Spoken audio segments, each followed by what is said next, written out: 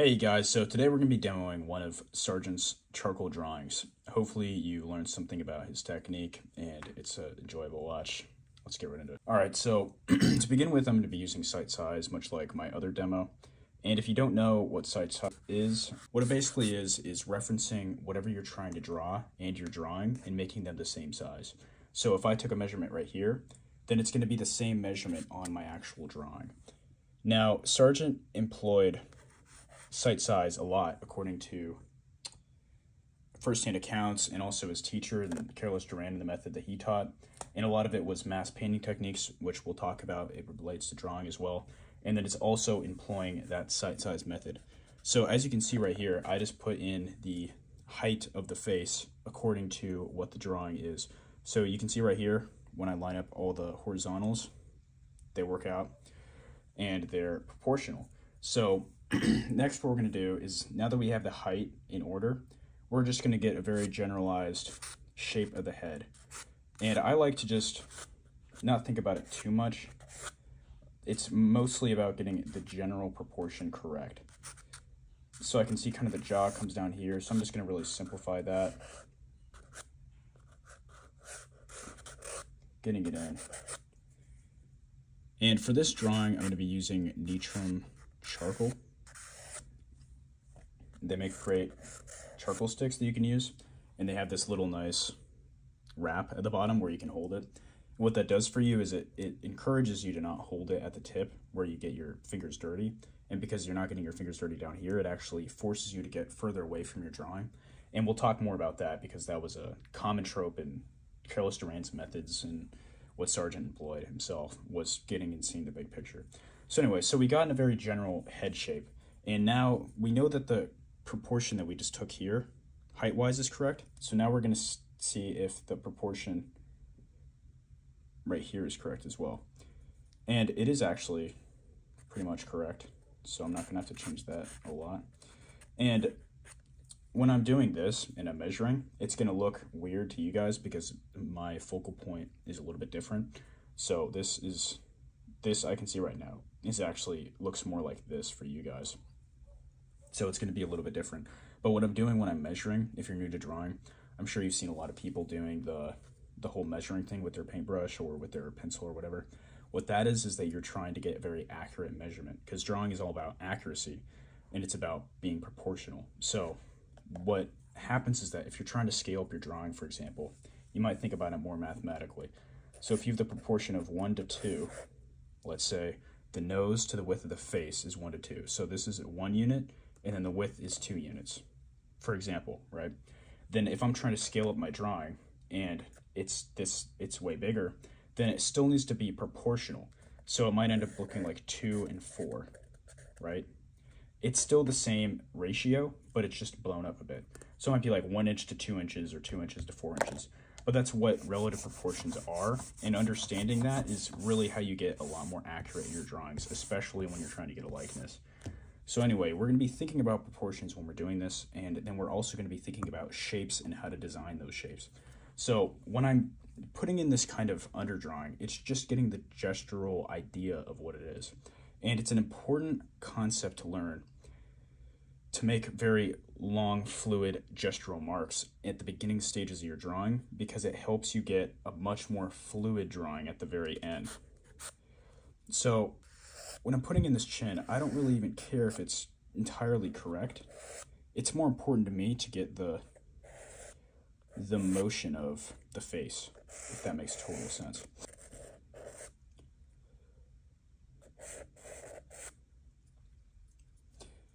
And then once I put in a pretty gestural mark, I'm going to check if that proportion is correct.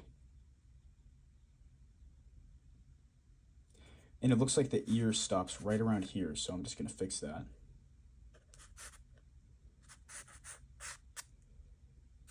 And then for the hair, I like just getting the general shape of the head. So if you grab, let's grab a little proportion here for the hair. Looks like the hairline stops around there, and we can check that with our pencil. And for you guys, it would look more like this. That's what it would look like on your own paper. So just making sure that everything lines up. So we're going to check that it's correct. So now I'm going to grab the angle of the hair, and I know that the angle is at about this degree. So I'm going to compare that over here, but I'm also smart enough to know, and you are too, obviously, that it's a curve. It's not really an angle. But what you're doing is that you're taking two different points and then you're simplifying it into a straight line. So if I grab a straight line here, bam, and then I can see the angle, then I can put in the more gestural curve. So I make sure that the curve is going in the right direction. It ends up somewhere over here, right? And what you want to do once you become more proficient at drawing is to just see that angle in your head, and then you can actually plot out the curves pretty accurately. But it takes a lot of repetition, and that's the same with anything, even outside of art. To become proficient at something, it takes 3 seconds to learn the basics and then a lifetime to really master those, because all the work is done intuitively. It's to actually get an understanding of it unconsciously. That's what takes all the work. So right here, I can see that the ear's a bit screwed up. So I'm just going to get the general shape. Again, not getting too specific in the details. I really just care about the general big masses. And that's what Sargent was known for, was stepping back and forth from his canvas. In fact, the people referencing Carolus Duran's method said that in painting a picture, he would retreat a few steps from the canvas and then once more advance with a brush balanced in his hand. And that's what Sargent was also known for, because he was known for going back and forth on his canvas, wearing the carpet thin. So you want to keep all your shapes really, really generalized. You want to keep all your shapes really simple. And if you do that and you can back up and it looks correct, then you're golden. But if you're not holding the edge of the pencil, so to say, and you're really, really locked into the drawing, you're going to screw up the big masses of the drawing. And that's where you really screw up the likeness. Now, another thing that Sargent always said was to keep a plumb line in the hand. And he really liked plumb lines. And what a plumb line was something that would dangle down in front of the face of the artist, and it'd be just a nice vertical line. And what that would do is that you could plot where things lined up in the vertical direction. So if I put a plumb line right here, for example, on the face, I can see that the edge of the chin lines up with this part right where it turns over on the eyebrow. Now, if I was drawing and I wasn't using a plumb line and I wasn't checking my angles properly, I could get a little bit confused and I could move this over to the left and this over to the right, and that would screw up the drawing a bit. So what you want to do when you're drawing is that you want to check the relationship between two different shapes. Because really drawing, and you'll see this a lot more when you become more proficient, it's just a big puzzle of shapes, right? And once you understand that, you can start plotting things a lot more accurately. It's not a face, it's not a nose, it's not whatever, it's just this dead wood that you're smushing around on dead trees. You know, it's like a lot of dead trees involved, but what you're doing is you're mimicking reality using these abstract value shapes, right? And when you think about it that way and you're not thinking about things as literally a face, then you start to see that the relationship between these things in a more abstract sense is really what's pushing the drawing accurately. All right, so I can see that the tip of the eyebrow here lines up right around here, and it is exaggerated a bit. Now, Sargent, I'm not sure if he knew anatomy or not. I couldn't find any information on if he was very versed in his anatomy. I think he was just a very accurate drawer. But one of the things that he would do is that he would design his models. And with men especially, the way that their skull is shaped is that their brow curves over a little bit more. So you can notice this. You can grab somebody of your own family, like your mother or your sister, if it doesn't matter. Have them have a side profile, and then if you look at the side of their face, it's much smoother. And men usually have this little bump, right? And that's just the way that the man's skull is shaped. And you can see right here that little bump is there. So if you missed the bump right there, for example, when you were drawing and you didn't really know that was anatomically important, then what would happen is that he'd look a little bit more feminine. So that's one way to script the likeness. And that's one of the reasons why anatomy is important, although it's not the thing you should be learning first and foremost. You should learn how to draw first, but anatomy is pretty crucial to design the model. So if Sargent knew that this was a man, he was trying to make him more masculine, imposing, whatever, and he was trying to exemplify those features that made him as such, then what he could do is that he could exaggerate that bump and make it a little bit more prominent.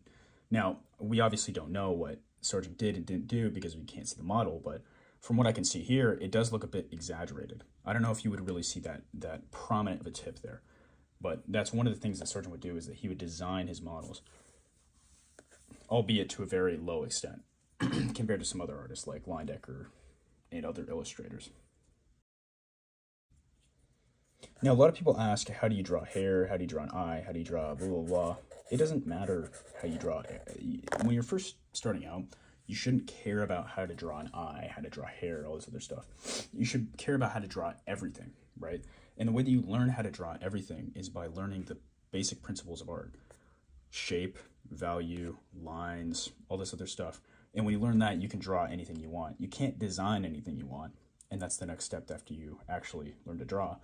But if you can draw, if you know how shapes and lines work and how to accurately record those, it's going to look like hair and it's going to look like a face.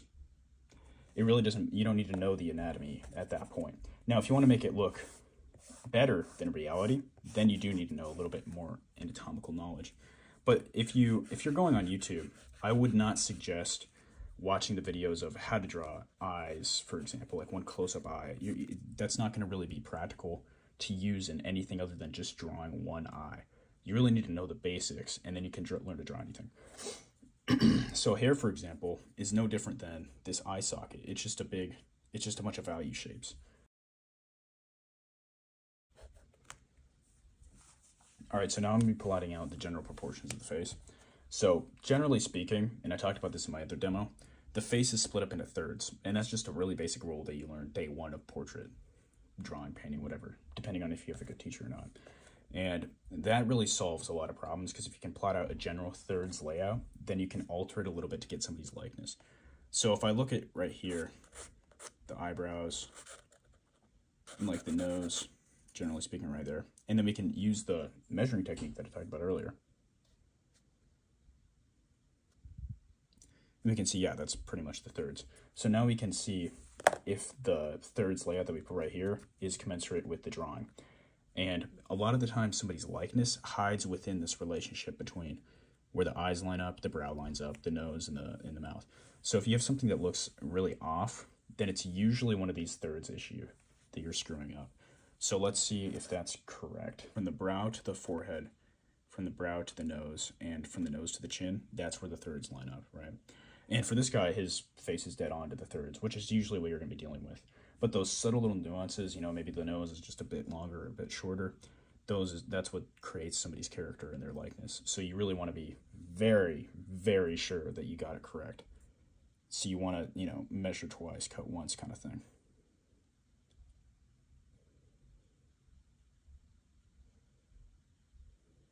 And the mouth usually hides halfway between the bottom of the nose to the chin. But for this guy, it looks like it's a little bit further up. A lot further up, in fact. It's more right around there. And again, we can plot that. Yeah, and that's about correct. We're going to start actually modeling the main shapes of the face. And this is where it starts really turning more three-dimensional. So I'm not going to try to make everything perfect. I'm really going to just gesturally go in, get the general idea, and then we can start checking and modeling, depending on that. But I can see that the eye sockets are generally like that. Yeah, and that lines up. Checking the relationships between how it horizontally lines up, you might also want to check out how it vertically lines up. So when I was talking about the plumb lines earlier, this is really important. So usually when you're drawing or painting, you have your reference, the thing that you're trying to draw, on the right side or the left side, depending on what your dominant hand is. And what you're doing is that you're only checking in the horizontal direction how things line up, because it's situated like this. But what you can do every once in a while, and this is especially easy if you use a reference, is that you can actually place the reference above or below your drawing, and then you can check if they line up in this direction as well. And that's really, really critical, because you can get pretty accurate measurements as far as measuring the proportion, for example, like this.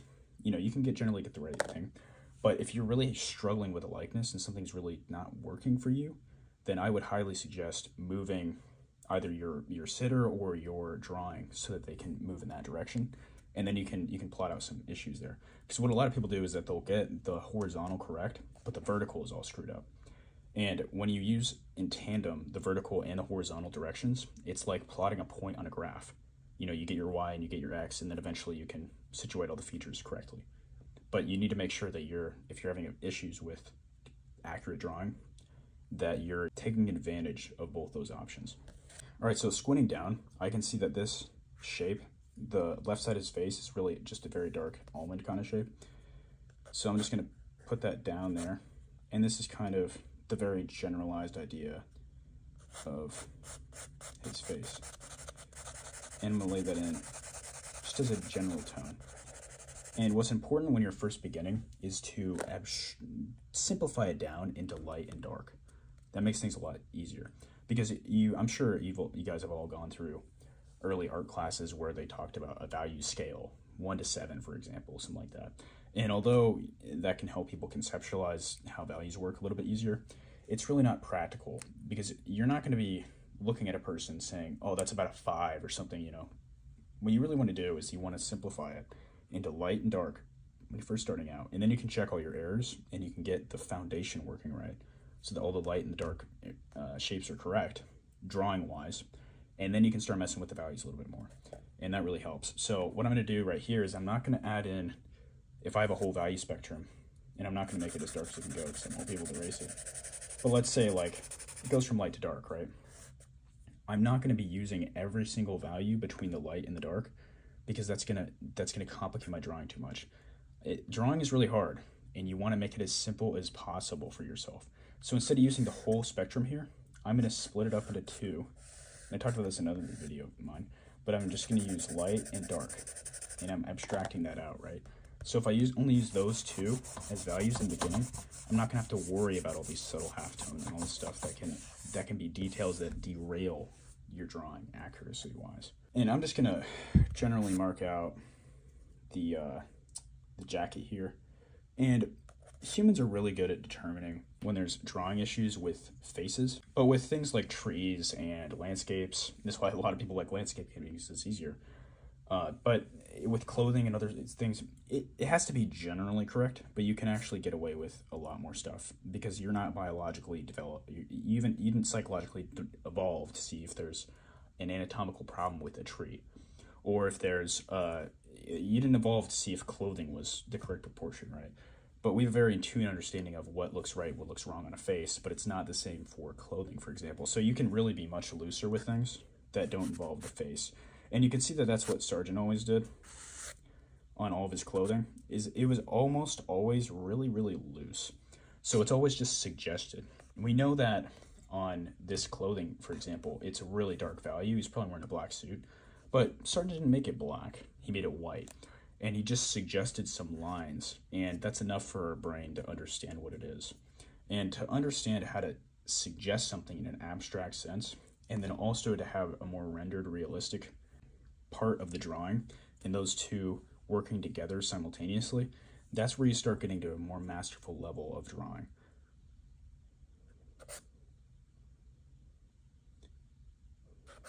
So again, just getting the general proportion. You know, it really doesn't matter if you're getting it perfect. That's kind of the shape of the tie, you know.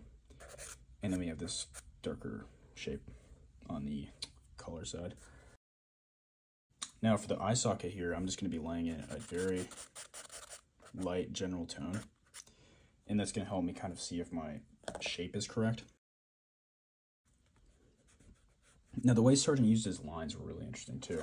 So when he'd use his lines, the idea of a line is really just the deviation between two different value shapes, or two different forms. Think about it like that. So if you have a desk and a chair, or actually let's make it less complicated, a sphere and a cube, then, say like for this, for example, where they overlap, or where one meets with the background, people put an outline, because we conceptually think about an object in the background as different. And to suggest where this ends and this begins, we use a line. Now, you can also use lines as abstract representations of light hitting a form. So if light is hitting from this direction, then I might make this a thicker line down here, and then make this a thinner line up here. And what that does is that it feels like there's light hitting this object without even rendering it at all. You're just using your lines. And Sargent was doing this. He was using this fundamental concept on the face, right? So what somebody more inexperienced might do is that they might take the edge of this ear, for example, and they might outline the hell out of it, make it really thick, make sure the entire thing is silhouetted, you know, with this really blocky outline. But what Sargent did is that he used the idea of light influencing the line width, and he made it, this is so light that there's no line at all. The line just disappears. And that makes it look a little bit more realistic because we can understand it as a concept and also as a physical phenomenon at the same time.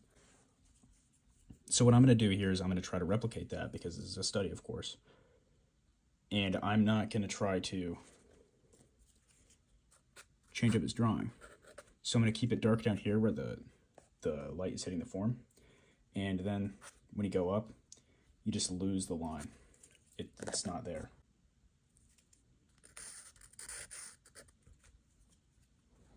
All right, so now I'm just going to lay in the general mass. And if you know your foundation is right, don't be afraid to just lay in the mass.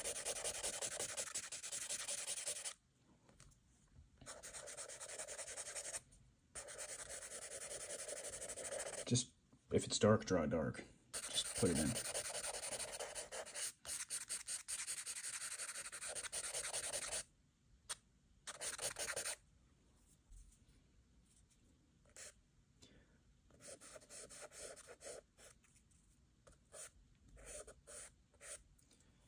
So I'm using a little bit harder of a pencil, or less hard of a pencil rather, B. And this is the Nitrium B. I'm not sponsored or anything, I just like their charcoal. I'm going to use this softer charcoal for the darker accents because you could technically get to a very dark state with just the H, but it's a lot more difficult because it's just not designed to go as dark, right? This is designed to go really dark.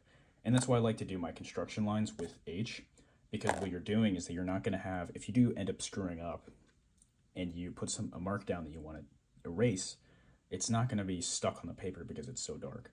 So I like putting the construction lines with H and then putting in all the masses with B. So another interesting thing that Sargent would do with his charcoal drawings is that since he was a painter first and foremost, that influenced the way that he would draw. So when he was drawing, he wasn't drawing using lines, which is the typical way we might think about it.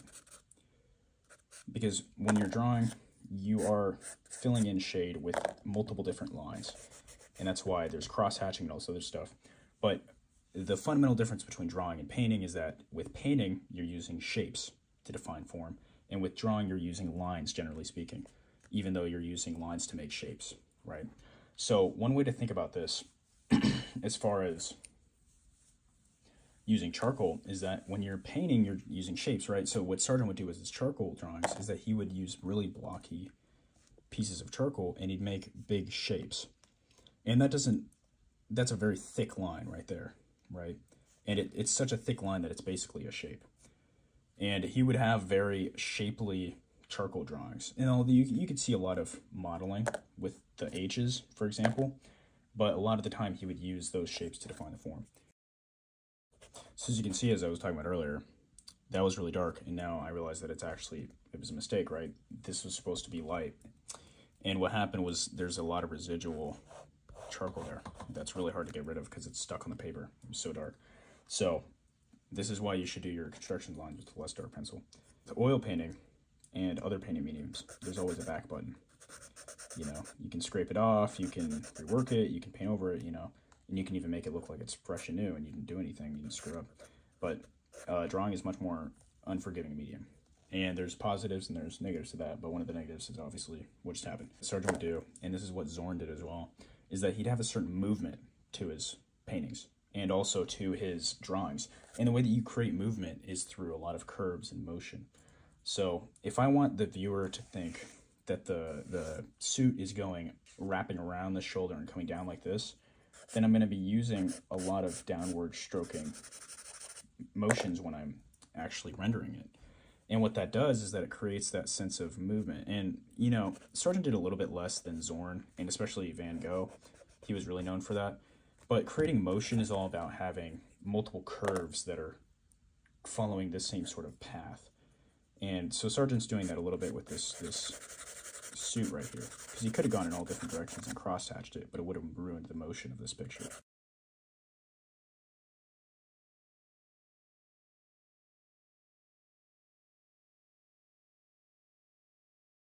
Hey guys, so also what I'm going to be doing as a video in the future is I'm going to be critiquing some people's work, and I'm going to take an amalgam of multiple people, and I'm going to put it as just, you know, one after the other, and we're going to go through them, and we're all going to learn a little bit more.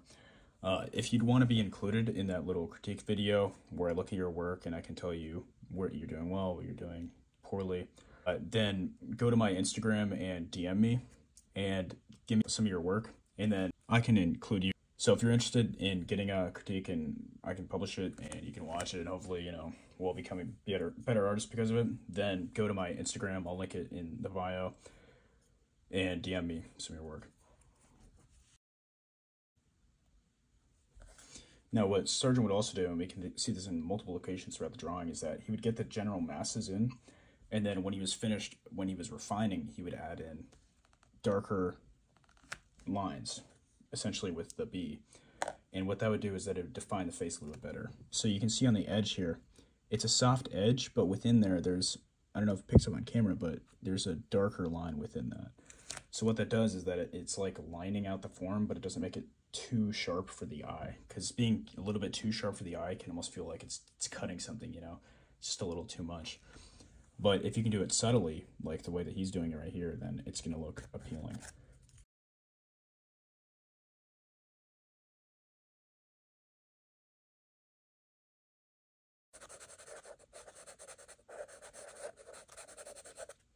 Now, Sargent was also known for, if he got a likeness off, he felt like it wasn't really working out, it didn't look precise enough, you know, the likeness was off. If that was so, then he was known for just starting right over again, throwing away the canvas, not moving an eye up or down, but just throwing out the whole thing and restarting. And much like in life, you know, it's a very good strategy. If somebody is extremely toxic, you need to cut them out of your life. If you're in a situation that doesn't serve you, you need to leave that situation. If your drawing's not working out, stop complicating it and just throw it out and restart. So one of the things that Sargent would always do, and he was a master, he was one of the best portrait painters of all time, if not the best. And even he would screw up a lot of the time, and he'd have to restart. So don't be so arrogant as to not be able to just admit defeat on one drawing and then just to restart, to pursue and pull through with a better drawing in the end, because you decided that it wasn't good enough and you just had to restart. Now, when Sargent was doing his really, really subtle halftones, what you'd see a lot is a lot of these really soft hatching marks on the face. So, for example, over here by the cheek, you can see the little inklings of the hatching. And that means that Sargent wasn't blending it all out. You don't want to blend your entire drawing. That's going to ruin it. But also what he was doing is that he would hatch in the way that the form of the skin would curl over. So the cheek, we know, has this kind of round shape that rounds over the eye right here. So he would hatch in that direction, just like how the suit would go down, so he'd hatch down. He was thinking about how the motion would describe the form. So that's one thing to think about as well when you're doing a portrait.